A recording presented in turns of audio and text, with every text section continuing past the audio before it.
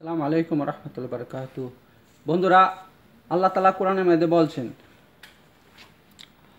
মান আমিলা সলিহান মিন যাকারিন আও উনসা ওয়া হুয়া মুমিনুন ফালানুহইয়ান্নাহু হায়াতান তাইয়্যিবাতান ওয়া লানাজজিয়ান্নাহুম আজরাহুম বিআহসানি মা কানু ইয়ামালুন। আল্লাহ তালা এই আয়াতের মধ্যে কি বলছেন?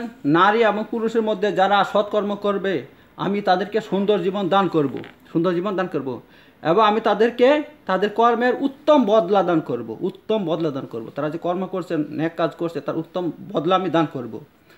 তো সুন্দর জীবন পাওয়ার জন্য আমরা সবাই সবাই কি করি? চেষ্টা করি, কিন্তু কেউ সুন্দর জীবন পাই না। সারা জীবন কেটে কেটে কেটে কেটে আমাদের মনে আশা পূরণ হয় না, কিন্তু তা লুকায়িত আছে একমাত্র নেক কাজের মধ্যে। যদি আপনি নেক কাজ করেন কোরআন হাদিস মোতাবেক, আল্লাহ এবং তার রসুলের হুকুম মোতাবেক যদি আপনি সৎ কাজ করেন, তাহলে আল্লাহ তাআলা গ্যারান্টি দিছে। সূরা নহল আয়াত হয়েছে কত? 96 নম্বর আয়াত। সূরা নহলের 96 নম্বর আয়াতে আল্লাহ গ্যারান্টি দিয়েছেন, নারী এবং পুরুষের মধ্যে যারা সৎকর্ম করবে আমি তাদেরকে কি করব? দুনিয়ার জীবনে সুন্দর জীবন দান করব, সুন্দর জীবন দান করব। এবং আর কি করা হবে? আমি তাদের আমলের উত্তম বদলা দান করব, সেটা আখিরাতে। তাহলে নেক কাজ করলে দুনিয়াও পাওয়া যায়, আখিরাতও পাওয়া যায়। দুনিয়াতে কি পাওয়া যায়? সুন্দর জীবন দান করবেন আল্লাহ তাআলা। অর্থাৎ আপনার যে সংসার আছে সে সংসারের মধ্যে আল্লাহ সুখ শান্তি দান করবেন, সুখ শান্তি দান করবেন, আপনার মনের পেরেশানি দূর করবেন, হাহাকার দূর করবেন।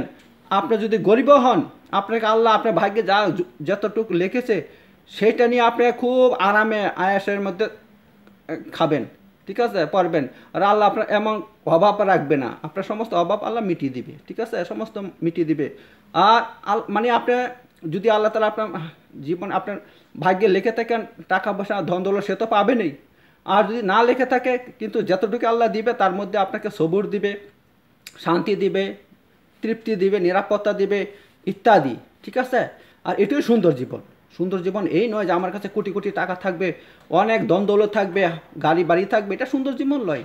সুন্দর জীবন হচ্ছে মনের শান্তি, মনের মধ্যে তৃপ্তি, শান্তি। দুনিয়ার মধ্যে আপনার যারা আছে, অধীনস্থ যারা আছে, আল্লাহ তাদের অন্তর আপনার প্রতি রহম দেবে, ভালোবাসা দিবে, মহব্বত দিবে, তারা আপনাকে মহব্বত করবে, ভালোবাসবে, ঠিক আছে।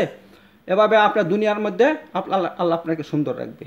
তো বন্ধু, যদি এরকম সুন্দর জীবন চান তাহলে আল্লাহ তাআলা এই আয়াতের উপর আমল করুন। মান আমিলা সলিহান মিন যাকারিন আও উনসা ওয়া হুয়া মুমিনুন ফালানুহইয়ান্নাহু হায়াতান তাইয়্যিবাতান।